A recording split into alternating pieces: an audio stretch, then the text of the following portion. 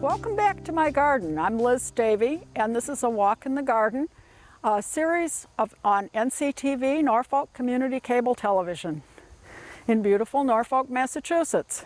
And I'm in my garden, and it is dry.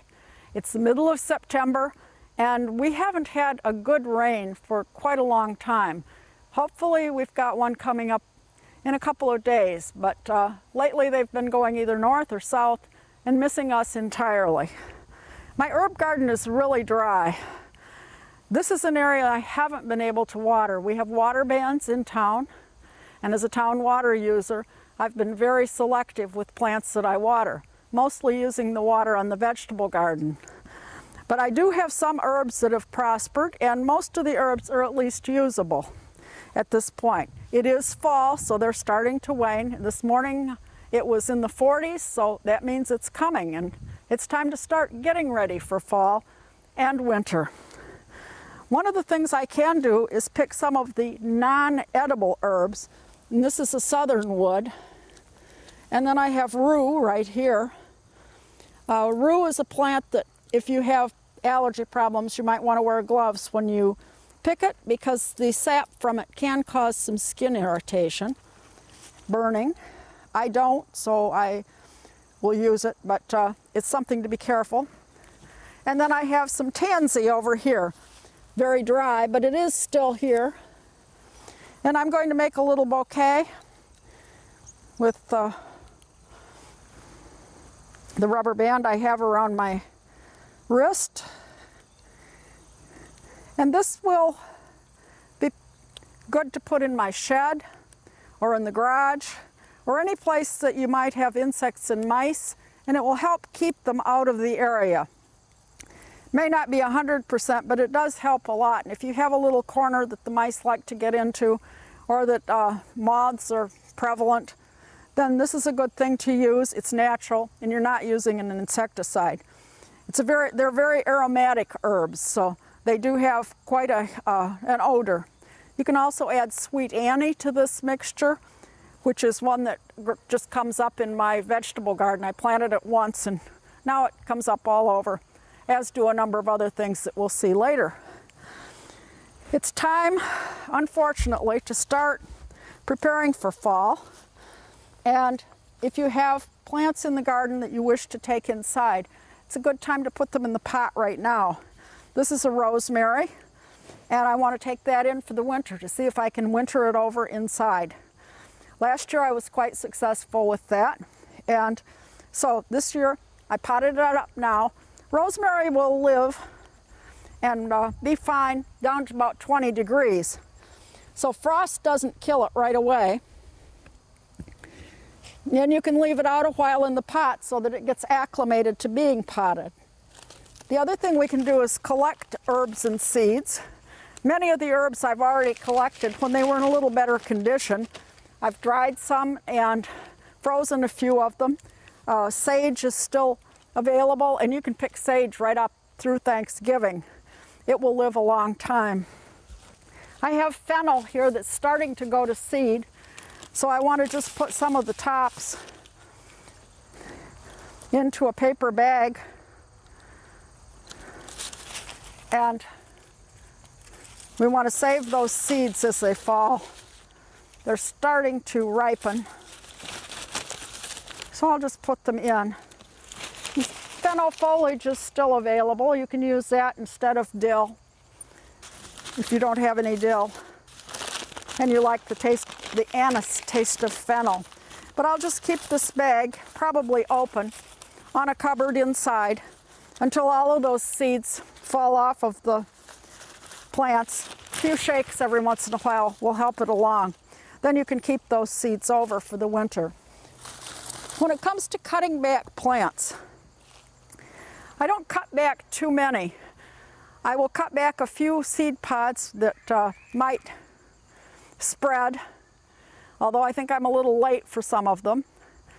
But you definitely do not want to cut back any rose bushes now. Spring is the time to prune those. And you don't want to cut back the southernwood and the lavenders. They need to stay where they are too. And the thyme can continue to be picked. But again, I don't cut that one back. It'll stay evergreen most all winter. So really there's very little to do to prepare for winter here except keep some of the leaves out of it if you can. And maybe take some cuttings of things like the tender geraniums. And this one is a nutmeg geranium. And I'll just take the tops off of that, and we'll take some cuttings of that and plant them and then bring it inside for the winter, so I'll have plants for next year. This year I wasn't able, thanks to COVID-19, to buy very many plants. Usually I go around and find herbs and annuals to put in my garden. This year I wasn't able to, so the cuttings that I took last fall have served me well in that I've been able to plant those in my garden. Now let's move over to the perennial garden. I'm here in the perennial garden, and this end of the perennial garden really got no water at all season. It's good to look around and see the areas where you got no water or very minimal water, what actually looks pretty good. And that would be the Boltonia that's in this garden. A lot of people mistake this for an aster, but it's really Boltonia, and it blooms about mid-September, mid to end of September, and it's looking okay. It's clearly pretty drought tolerant. Another one that's going to bloom soon is this Eupatorium chocolate, and that too seems to be quite drought tolerant. It has the dark foliage that has accented this end of the garden for most of the summer, and now it'll have little white blooms on it as we go along. I've left the pods on the Boltonia just to add a little interest, because a lot of the other plants here really haven't done quite as well as they usually do. The Heliopsis, the yellow sunflower, just really would have appreciated a lot more moisture. I do have a Montauk daisy here. I'm hoping for a few blooms on that. We'll see how that goes.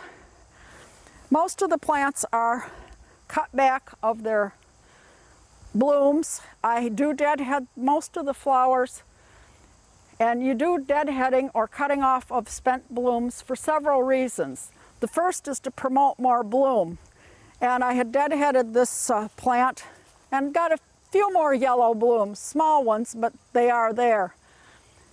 The other reason is to keep a plant from going to seed if you don't want more of it. There are some thugs in the garden that will spread all over the place if you don't take the seed heads off. And the third reason is to tell the plant that it's winter and that winter is coming and it's time to slow down and get ready. Another reason would be for birds, and that's where some of the seed pods come in. I have a goldenrod here, and this is just a regular goldenrod, and I discovered in my garden that I have, and around my garden in some of the wilder areas, that I have about 5 different varieties of goldenrod. Who knew? One of the things I have is on my cell phone, I have an app that will help me identify flowers. And basically you just take a picture of what you wish to identify, and it pops up with what it is and all kinds of information about it. There are several different apps. I'm not going to advertise for anyone, but it's worth looking into if you enjoy plants and really want to know what your plants are, and especially your weeds. It's sometimes nice to know what's a plant and what's a weed, and also what is an invasive species, so that you can be sure to remove it.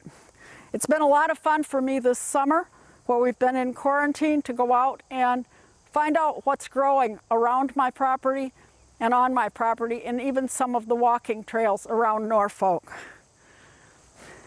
Asters are just about to bloom, and they've done extremely well with the drought.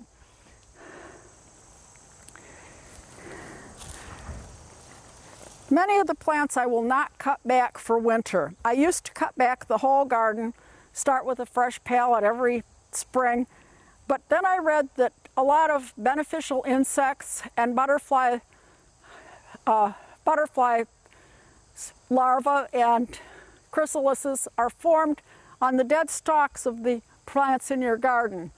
If you remove those stalks, you remove the butterflies and beneficial insects. So I try to leave many of them. There are a few, however, that I really can't stand to look at all winter, and that would be, one of them is daylilies, which get these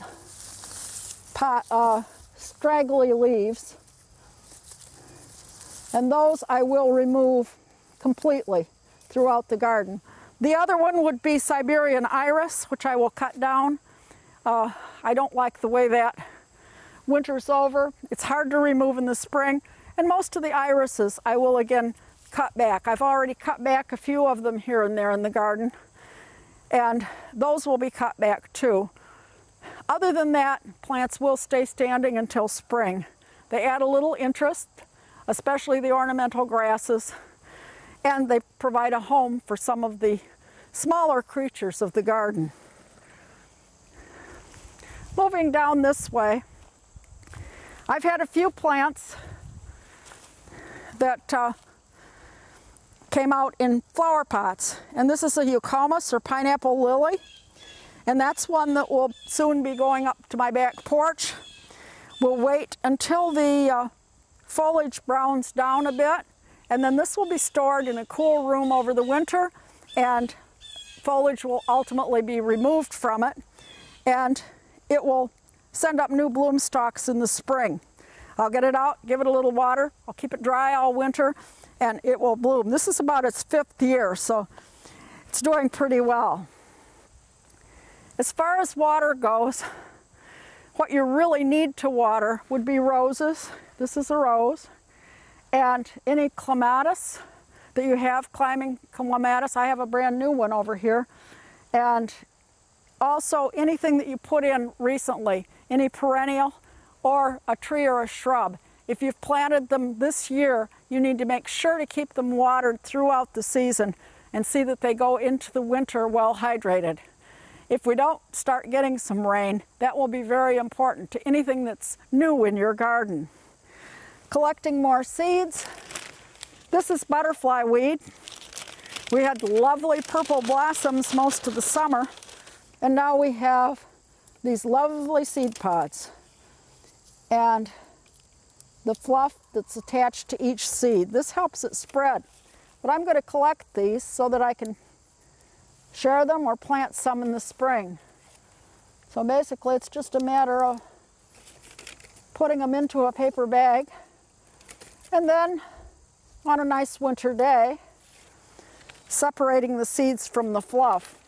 That's the hardest part, but it really doesn't take too long. A lot of them, if you give the bag a good shake, will fall to the bottom of the bag.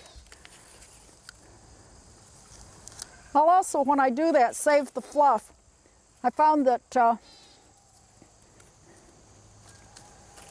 birds enjoy the fluffy part that attaches to the seed pod as nesting material. Makes a nice soft bed for the baby birds. So I save that and put it out in the spring. Doesn't take up much space, and they seem to appreciate it. Now I'm going to move down to another area of the garden, and we still have a few things blooming where the garden did get a little runoff from watering the vegetable garden. For the most part, I've been watering new plants and anything that's in a pot. I keep some potted plants in the garden and on the patio, and they need water almost daily when we've had the high temperatures and low humidity conditions. Again, not going to cut too much back. I added a few annuals to the garden that came up in my vegetable garden. This is Cleome, and it's attracting quite a few bumblebees and some honeybees today. Phlox is still blooming a little. I've been cutting that back because it tends to spread, so I cut back the flower stalks. I've saved the pods from the Siberian iris. These can be used in fall decorations, inside floral decorations, and also in Christmas decorations. Little spray paint kind of makes them a little more attractive. This is a plant I planted last year. This is its second year. I'm pleased with the way it's doing in spite of the drought. It is an ironweed, a New York ironweed, and this is a native plant, and it blooms in the fall. I'm leaving the seed pods of the monarda or bee balm. Again, something the birds will enjoy. We have autumn joy sedum back here. This started out a pale green, and then it became this lovely pink, and it's on its way to a dark burgundy. And I will leave this alone, and these will stay in the garden pretty much all winter. They can be picked and again used as winter decorations, and they dry quite well, so they can be used as dried flowers later on. So we don't pick everything that we're going to do. Over here, I have a few late balloon flowers. This was covered at one point. These two tend to spread pretty well, so I have been taking off any spent blooms, and they forced a couple more to come out. My peony now is looking pretty sad. This is one I'll cut back as well. It has some mildew on it. That's a reminder not to compost things that are diseased. This one would possibly spread the spores of the fungal infection to other things. It happens when the weather is hot and humid, and the last few weeks that's what we've had. So I have some mildew on it, and when I cut this one back, I will trash the leaves from it and not add it to my compost pile. The black-eyed Susans are really a favorite with the smaller birds. The goldfinches particularly love them. Often I'll see a lot of goldfinches out, so I'll definitely leave the seed heads on that one for them. Now I think we can move down to the vegetable garden. And we're going to look at that in two different areas because it's gotten to be quite a jungle in there. This end of the garden held the peas earlier in the season, and they've been removed, and I did plant a few more just in case we might get a few snow peas. It depends when we get our first frost. Average first frost, and that means 32 degrees, is September 25th, and that's coming up pretty fast. However, a lot of the things in the garden will not be killed by 32 degrees. It will take a little colder than that. 32 degrees is for tropicals and some of the very tender things. So you have a little more time, but it's time to start thinking about getting ready. I've been picking a lot from my garden, and some of the things that I have include tomatoes and golden beets, and I've got a third crop of radishes going. You can plant radishes about every month and have a constant supply if you like them sliced in your salad, and we do. I also have peppers to pick, and I'll pick one of those right here. I've had some fairly good peppers this year, which is new for me. I have treated them well and they have produced. I also have arugula in, and again I've planted several plantings of arugula throughout the season. I have some lettuce, more cilantro. We are cilantro lovers here. You either love it or hate it. We love it. So I plant that several times over the season. This will be my last planting. There's some dill. It's starting to go to seed, but still can be used in some late pickles. Perpetual spinach. Perpetual spinach is a chard relative. I also have some Swiss chard up here. And this can be used exactly as you'd use spinach. I've planted some new spinach, and this spinach requires cool weather. Perpetual spinach will live on through the summer. You can pick it all summer and use it and have spinach all summer.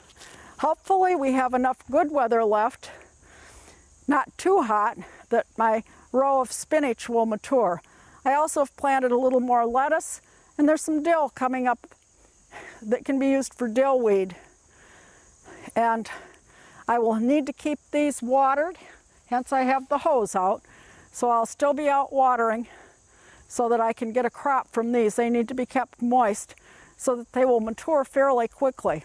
I did add compost to the planting area when I planted the seeds for the late crops because the soil was probably depleted by earlier crops.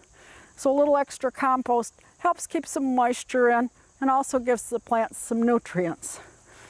I removed half a row of strawberries after the strawberries were finished. We had a good year for strawberries. I was able to pick quite a few, but the plants are getting old and they're showing their age. They're not putting out as many runners, so I removed half of them. The space that's left, this year I will plant garlic.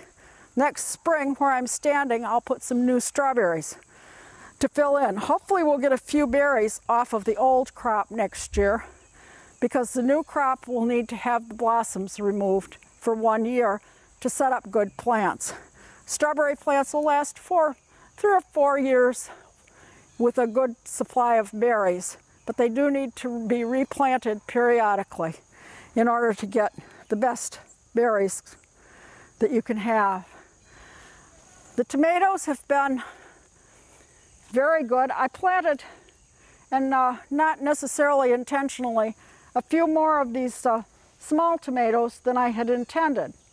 I guess I got my plant labels a little mixed up because I have a lot of these, but they've proved to be very good for drying and I've been drying them, and also for fresh eating. So we've enjoyed them, though I think I would like more of the main season tomatoes. We've had enough, but not any extra to can.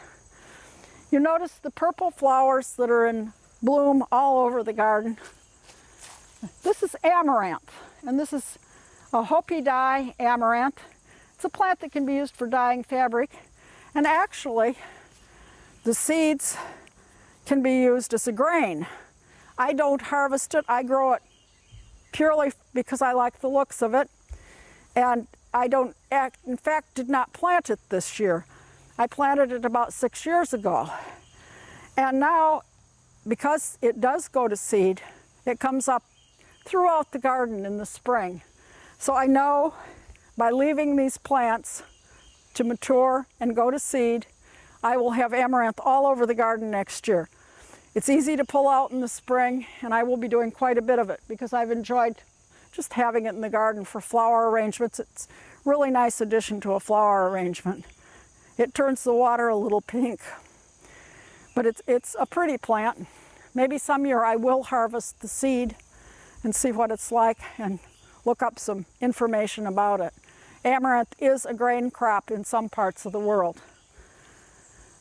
I have a lot of zinnias right now, and they're a really cheerful flower that is very easy to grow.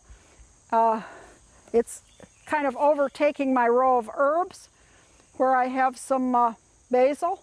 I planted 3 different kinds of basil this year, and we've enjoyed that. I will be preserving that to keep some of it for the winter as pesto or in water-filled ice cubes, and also dried. I've been hanging bunches of dried flowers and dried herbs in order to have dried things. My cucumbers are just about gone. If we get some good rain, we might get a couple more cucumbers. I have one that's growing outside the fence right now, and that needs to be picked soon. I have parsley, and I've had dill and cilantro, so herbs in this garden too. The herbs that are down here are the annual herbs that grow better in the sun than they do in the shade. My herb garden is starting to get a little more shade than it really should have, so I grow those here in the full sun.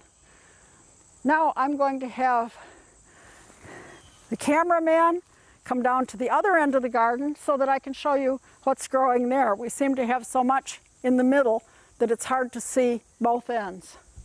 I'm at this end of the garden, and as you can see, it's pretty full. This is lemon basil. It's one of the 5 types of basil. I have opal basil and also some Thai basil, which is a little spicier. In front of that would be parsnips, which will be harvested after a good frost, or 2 or 3.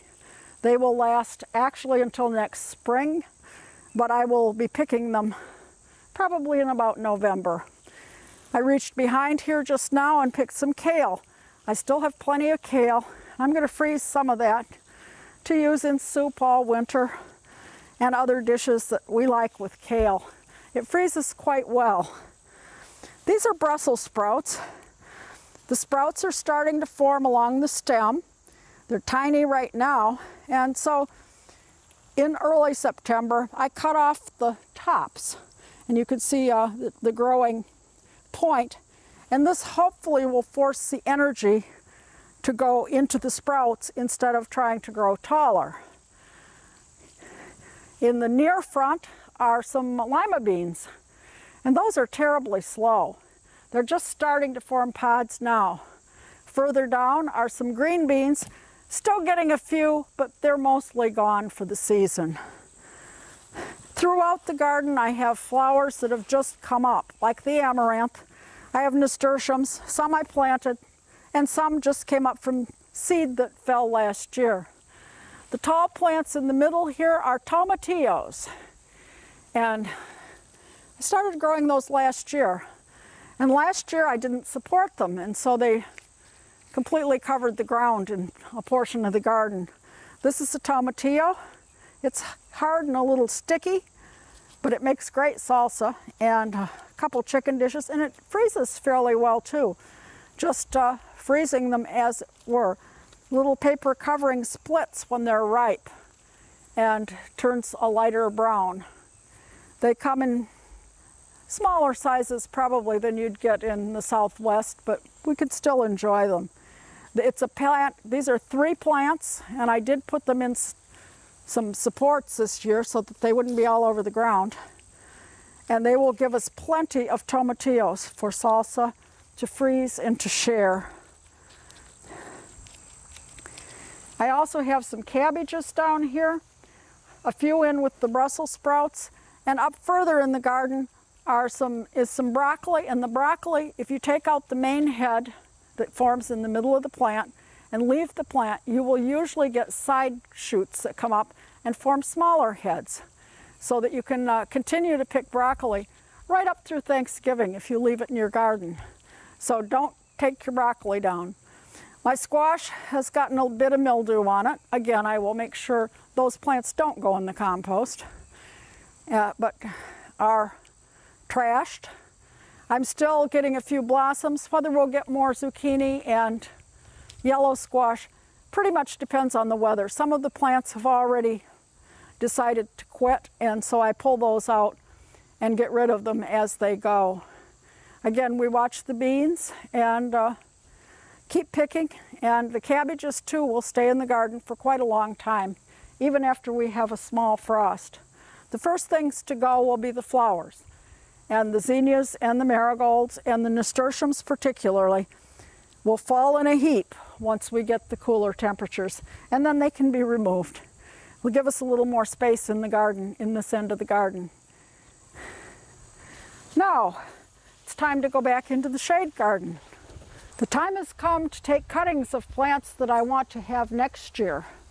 And I'm going to start by taking pieces of the plant, and I take the ends of the plant. And I'm going to reach over here on this one and cut it below a node. A node is where the leaves are coming out. I'm going to take about 3 of those. This is a plectranthus, and it is a nice plant for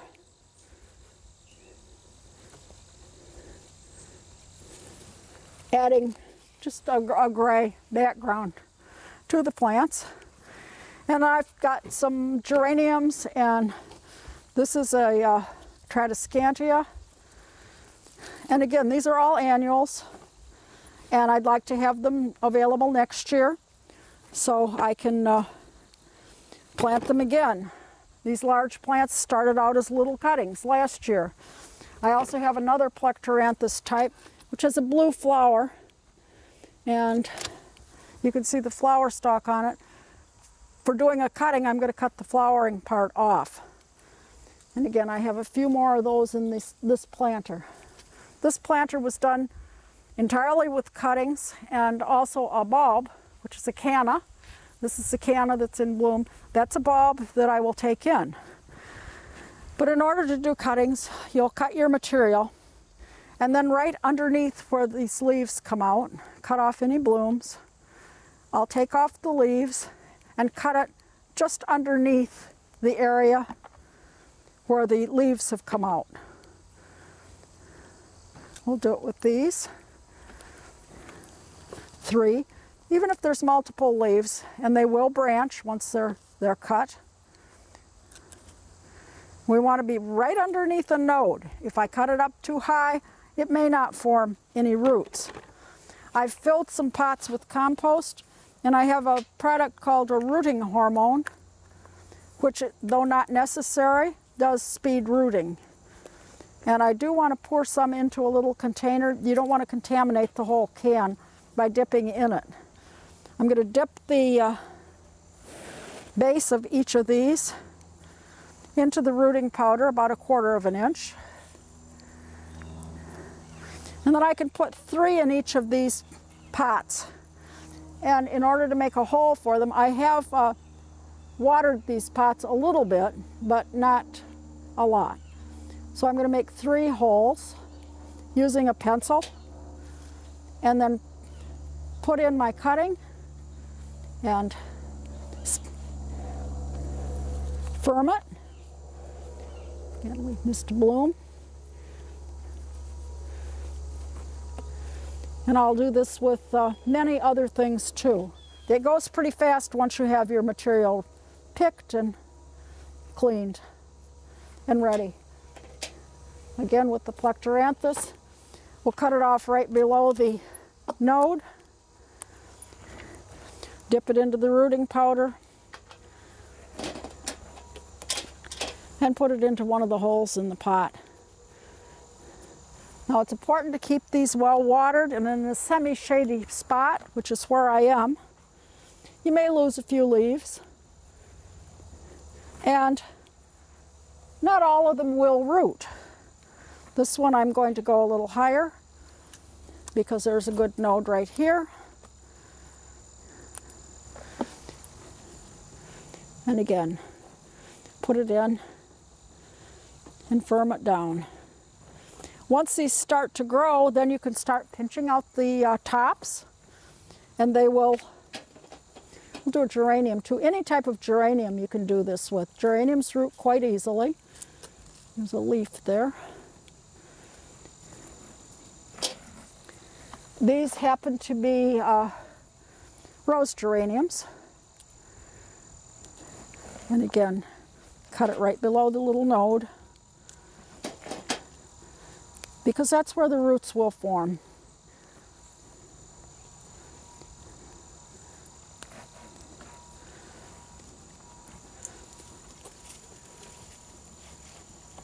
Firm it in well. And do I have another one? Yes.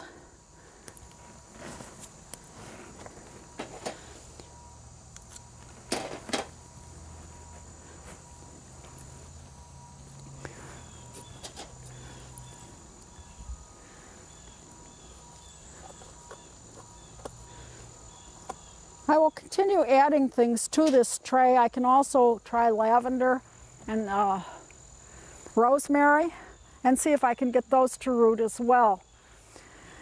I'll have at least one tray, maybe 2 of cuttings. They won't all grow, and when they don't grow, why, you just pluck them out. If they do grow and you have 3 in a container, then you need to divide them a little later along the way, probably in October, November, even December, and put them in individual pots. These will stay out as long as the weather permits, and then they'll go inside and be under my plant lights for the rest of the winter. Or at least in a sunny window. Again, if they grow very successfully, you can pinch those and take new cuttings from these plants. And you'll have plenty of plants to put in your planters next year. Again, I bought very few plants this year. I did buy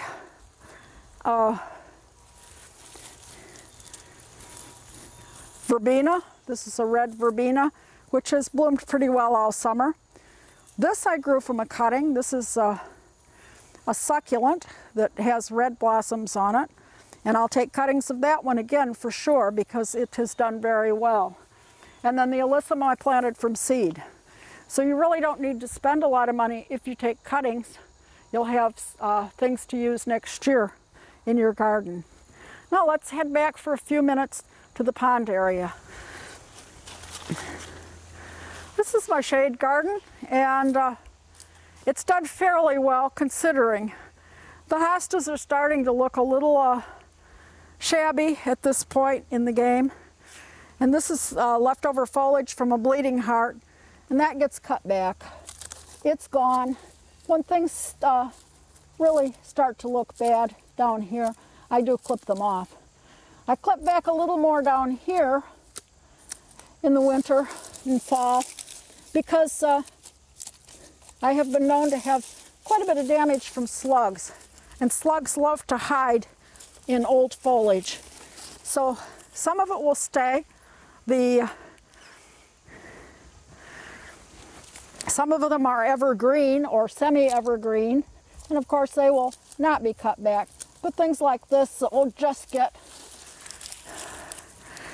browner and not add to the scene at all, get cut back. They will come back next spring, so be aware of them. If you planted something new this year and cut it back, you might want to put a label on it so that you don't dig it up next year by mistake, forgetting that you put it there. I have quite a few hosta. Again, once they turn brown, I will remove the foliage of those. The ferns just melt away on their own. You don't really have to do much at all with them. And the hellebores will stay evergreen. These are hellebores. They will stay evergreen and bloom very early in the spring. But these can be added to the compost. Now I'm going to walk down towards the pond. Pond has done well this year, and I had worried about my plants that I'd kept inside over the winter. I wasn't sure they were going to make a good show. I have 3 elephant ears that I brought outside, and those plants have done extremely well with a little water, fertilizer, and the bit of sun that they get. They've really developed. I will be bringing those in probably within the next couple weeks. I hate to disturb them because they do not do extremely well inside. I'm lucky if I can keep them alive. But I know they'll die if I leave them in the pond all winter.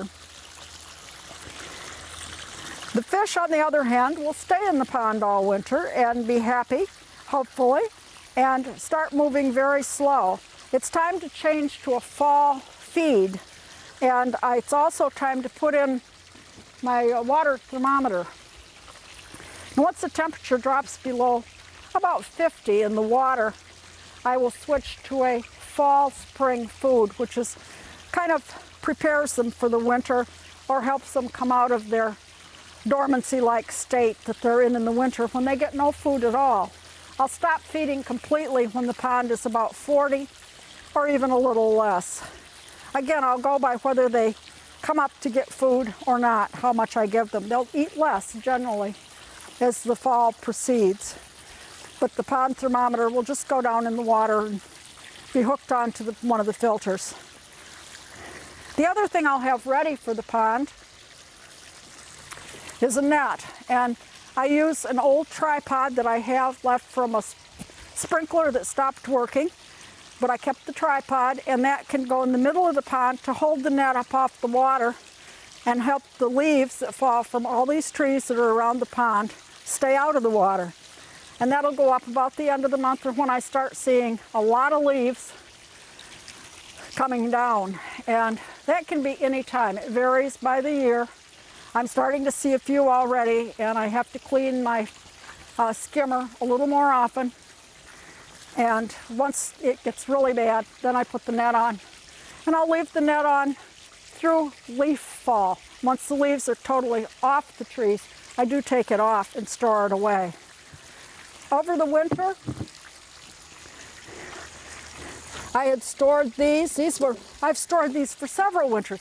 And this year, having a little more time due to COVID and staying home, I had time to get out these gourds that I grew a number of years ago and get them painted. And so I've got these all ready to hang up next year as little birdhouses. And speaking of birdhouses, the birds are finished with them. So it's time to take them down and store them away. Beware when you open a birdhouse that's been used, has a nest in it, because once the birds move out, the mice sometimes move in.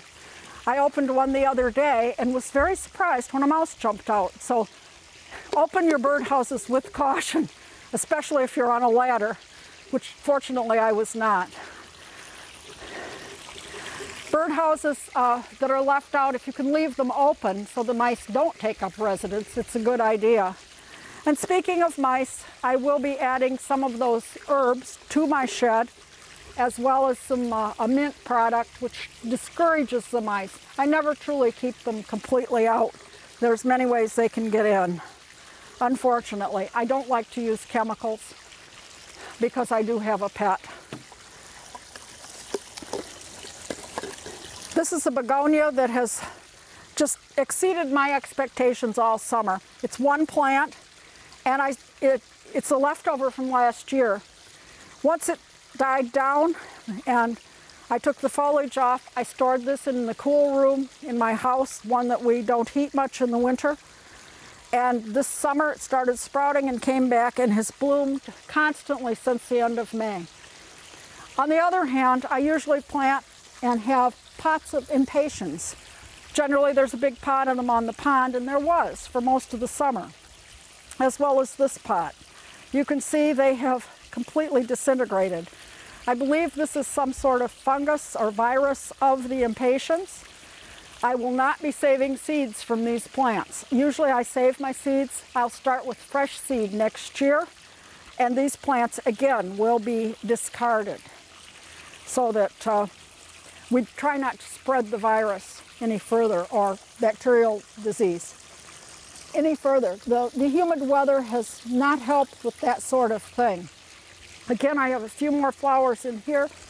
These are bulbs, caladium bulbs, and again, these can be, and this one was used last year, stored away in peat moss during the winter in a cool spot and planted in the spring. And they add some color to planters and the garden. So mixing it up, I was able to fill all the planters I had intended by planting a few seeds, using some bulbs, and the cuttings that I had. Now let's head up on the porch and see a little bit about preparing your houseplants to go inside. I usually buy annuals to fill in this area in front of my back windows. Well, this year things were a little different. I was able to get a few, again, some verbena, and that's the white flowers. There are 2 verbena in here, and also these pentas. And these I grew from cuttings last year. It was an experiment to take cuttings. I didn't know if they would grow successfully or not, but I found that they certainly did. And not only do I have a full big plant of pentas, but I had enough cuttings that I could plant them in here, and they've been blooming pretty regularly. The other thing I put in here were a couple hot peppers that I grew from seed. These are jalapenos, and this is, I'm not sure which kind, but it's another hot pepper. And so I've been picking those, and we've been enjoying them. So I was able to fill the spot without buying a lot of annuals. All the plants up here, again, are from cuttings or left from last year. My bougainvillea comes out every summer and spends the summer. Then it goes in the winter, and it doesn't look great in the spring, but it quickly seems to recover. I've had this plant probably for 25, maybe, yeah, about 25 years, and it's starting to bloom again. It too can take some frost, but not a lot, so it's going to have to be brought in fairly soon. Getting plants ready to bring in, you need to be kind of careful, and this is a clivia, and it just finished this bloom, and I'm going to cut off the bloom stalk, and we'll discard that. And then, as with all of these plants, and I don't have any water on right now, but I'll give them a good spray of water. This will knock off any insects that are on it. You want to try not to bring insects inside. It's hard to get rid of. They tend to proliferate indoors if you bring them in, and you have a hard time getting rid of them. So if you can get rid of them before you bring them in, it's a lot better. So I'll spray every plant extremely well. It would be nice if we had a little rain to help. And then I'll spray them with neem oil, and neem oil will kill anything that's residual or just about, and then in a couple weeks I'll be sure to check them again and spray again if necessary, if it missed anything.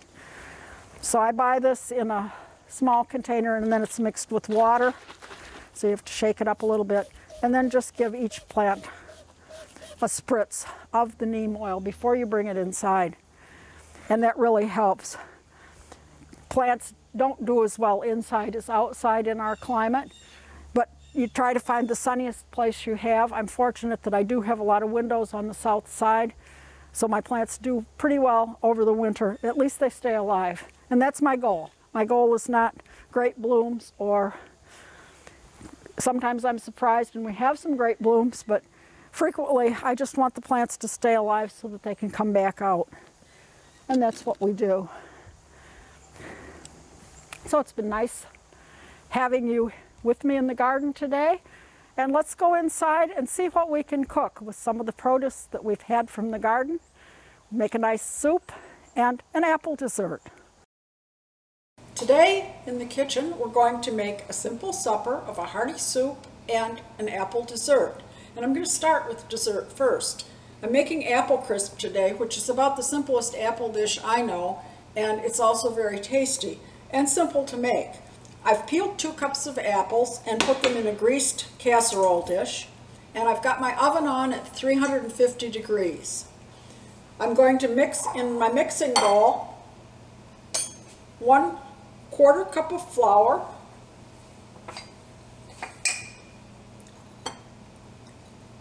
1/3 cup of brown sugar, and 1/4 cup of oatmeal. And this is quick or old-fashioned oats, not the instant oats. And then I want to add some seasoning, and I'll add about a teaspoon of 5-spice powder. You can use any combination of spices that you'd like, about a teaspoon worth. You can use nutmeg and cinnamon, a little ginger. I like this one because it has a variety of spices in it, some other things that add to the flavor. So Chinese 5 spices, very nice in apple crisp, or any apple dish for that matter, in place of cinnamon and nutmeg.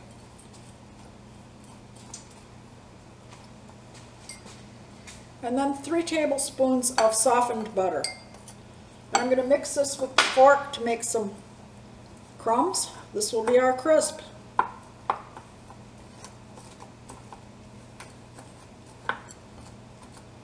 And just cut this in. You can use a pastry blender if you wish. I use a fork. The idea is just to mix the butter in until you have a nice crumble.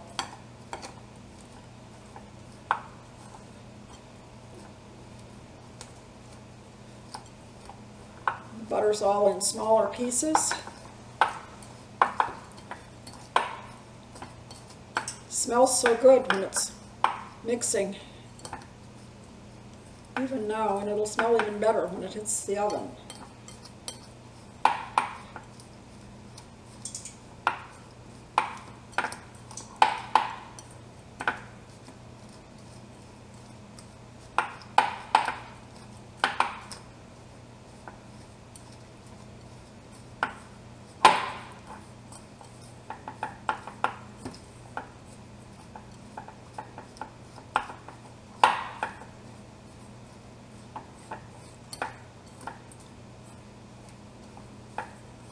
You can even use your clean fingers if you wish to make it very evenly crumbled.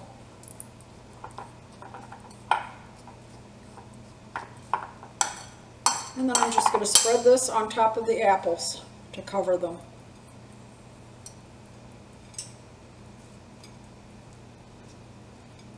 The idea is to get the apples covered.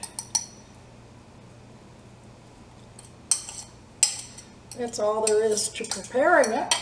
And then it's going into the oven for 30 to 35 minutes. And I'll set my timer for 30 minutes. Again, 350 oven. Now let's start our soup. I'm going to use my larger soup pot for this. Sausage, kale, and bean soup. It's a very hearty soup, and it would taste very nice on a cold September evening where it's cooled off and maybe a little rainy, and it makes a delicious quick supper. It's not too long to fix. I'm going to start out with the sausage and some olive oil, and I want to brown the sausage in about a tablespoon of olive oil. Maybe a little bit more. And I'm using 1 pound of sausage, and this sausage was in casings. It's Italian sweet sausage, and you can get bulk sausage too. I do buy it as links because I might want to use it for a sausage sandwich. So I have it in the freezer, and I can use it either as for sandwiches or remove it from the links. You just squeeze it out from the casings and use it as bulk sausage. It's quite lean, and you can break it up as you cook it. And we're going to cook this over high heat until it browns.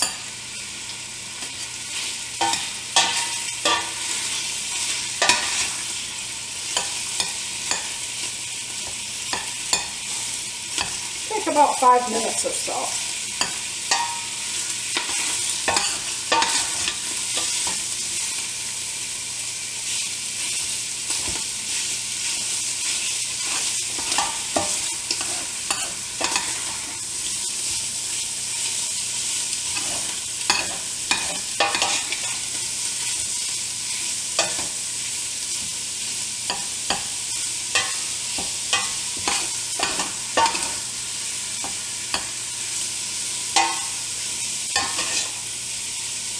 Again, I'm breaking it up into smaller pieces as it cooks.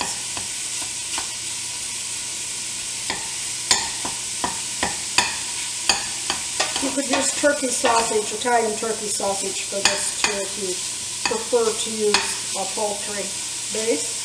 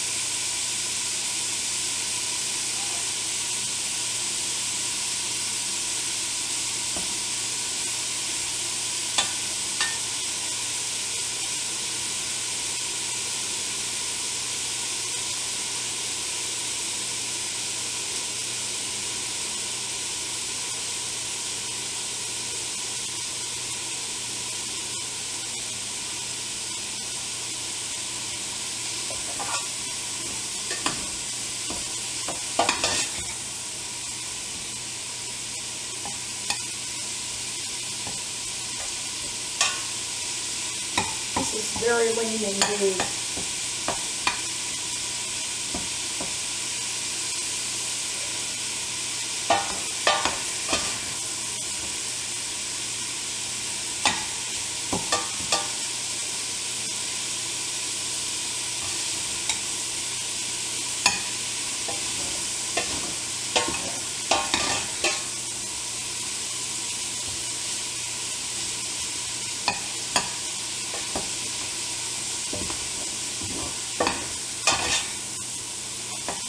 It is going to be returned to the pan, so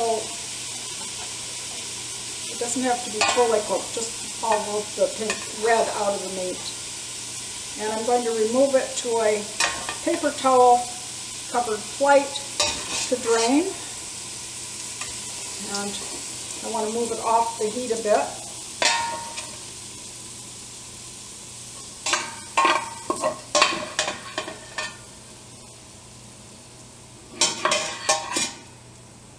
There'll still be a little juice and fat left in the pan, which is perfect.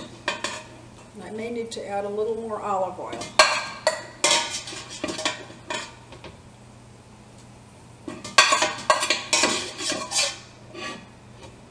Because next, we'll scrape the pan a little. Next I want to add 1 onion chopped and 2 cloves of garlic, which have been minced. They were in that same bowl. 1/2 cup of peppers, which are the canned roasted peppers. These were canned fire roasted peppers that I've cut up. They're not hot, they're sweet peppers. You could also probably use your own red peppers that you have roasted if you have them in your garden. And a tablespoon of chopped fresh oregano and a 1/2 tablespoon of chopped rosemary.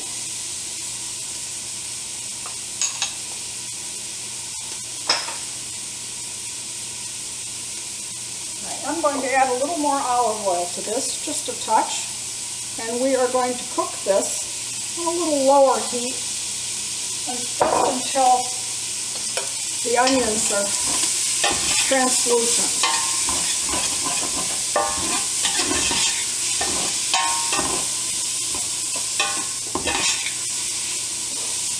Shift the pan so you can see what's going on in there a little bit, I hope. There we go. You do that from time to time so you can see it. Since we're doing the video here at my house, I don't have all of the equipment that the TV station has to get a nice close-up of the pan.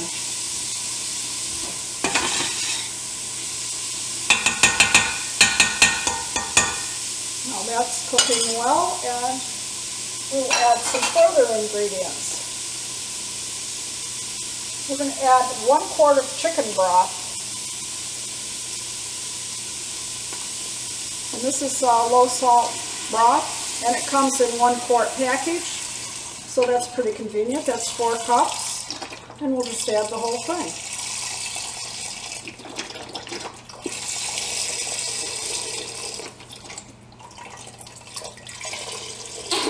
Squeeze it to get every last drop out.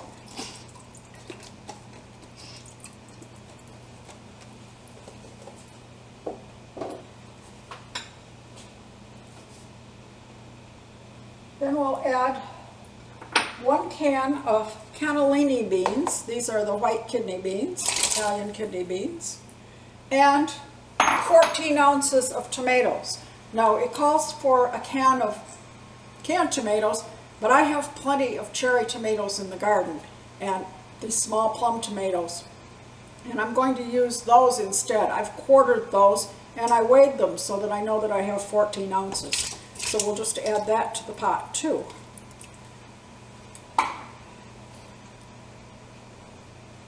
Now we want to bring it to a boil. We're going to return the sausage to it. And I'm going to wait. I'll add a little pepper and salt now. But that got some of the sausage fat out of the sausage. And we're adding the sausage back in. Now I'm going to bring it to a boil and we're going to let it simmer for 10 minutes. Let's add a little salt and pepper right now. We'll add a few grinds of black pepper and a little salt. You can always correct the seasoning when you serve the soup.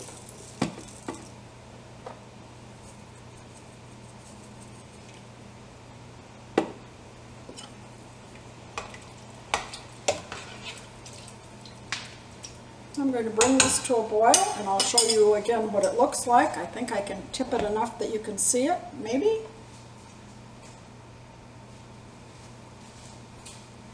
Don't know if you can see that or not, but let's try it. There. We got it, so you can see what's cooking. And we're going to bring it to a boil and then let it simmer for 20 minutes. It's time to take the apple crisp out of the oven and finish our soup.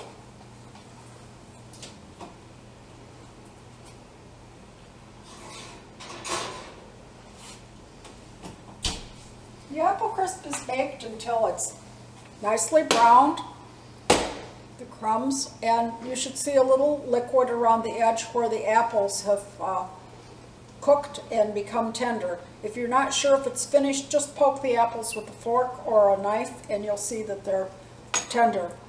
This is going to sit until after we've finished our meal, and then it will be just nicely warm.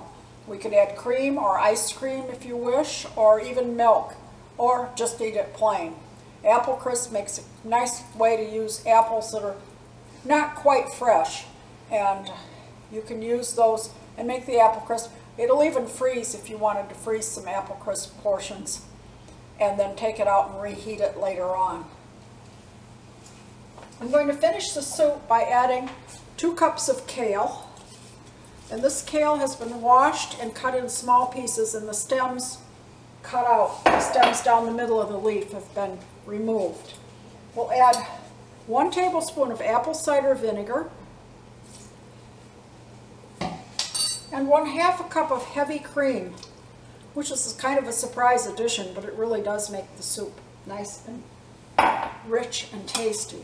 I'm going to stir this in and let it cook for just a few minutes. I did want to mention that the recipe is a variation and altered amount of a Reed Drummond recipe and she is the pioneer woman on TV and online, and it is a version of her recipe. I did change it somewhat.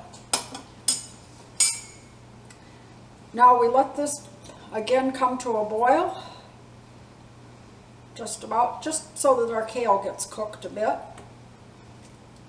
Again, this soup, even with the cream in it, can be frozen and used later on, so you can serve it one night and then have enough left if you have only 2 people eating it for another meal, or freeze it for a meal later on when you're busier and need a quick meal to remove from the freezer and thaw and reheat.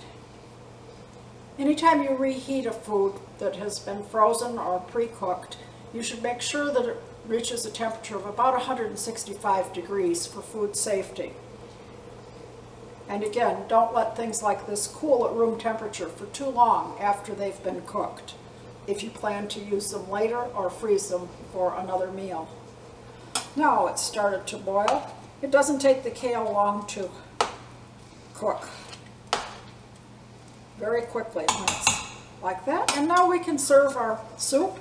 And I'm going to put it into some soup bowls. You'll see that while we were waiting for it to cook, I set the table. And you'll see it's a nice colorful soup. Pour out 2 bowls of it.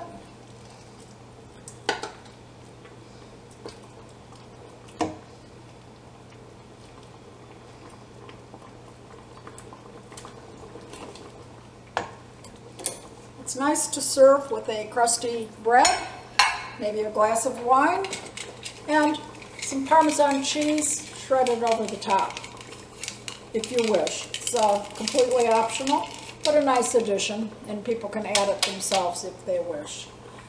I would like to point out our centerpiece today, which is all flowers that were grown in my garden. Hydrangea, zinnias, dara, verbena borneriensis, grass,